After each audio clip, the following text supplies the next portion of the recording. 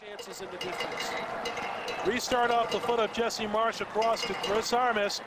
Armas making his way up. He's been given a little bit of a cushion there, but then Peter Villegas joins in the fray. Alvarez there as well.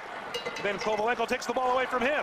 Here's Dima Kovalenko with the ball, looking for some help. Back heel, trying to get a left foot. Kovalenko centering pass to Marcus Beasley, scores!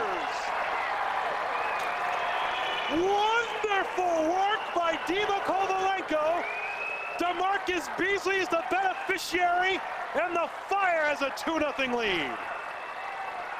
Well, you got to be happy for DeMarcus, but this is all on Dima Kovalenko. All the hard work on the far side of the net, all the individual skills. He disorients the MetroStars defense, turns them inside out.